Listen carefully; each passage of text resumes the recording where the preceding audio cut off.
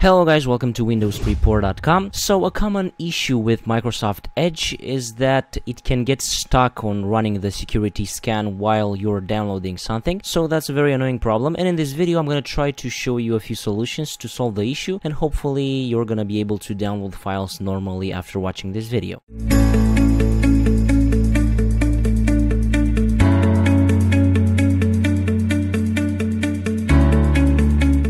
I've done some research online and saw some solutions from other users, but I've come up with the conclusion that this solution that I'm going to show you is the best and hopefully will work for you too. All you have to do is to run the SFC Scanner. SFC Scanner is a type of scan that you can do in Windows without any particular program, and Windows will automatically scan for important files and will fix them by default. To run the SFC Scanner, you're going to have to click on the search box and then type in there CMD, right-click on command prompt and run as administrator. Here in CMD, you're gonna have to type in sfc /scan now, and what this will do, as I've said, it will scan the important system files and will try to fix them by resetting them to their default version.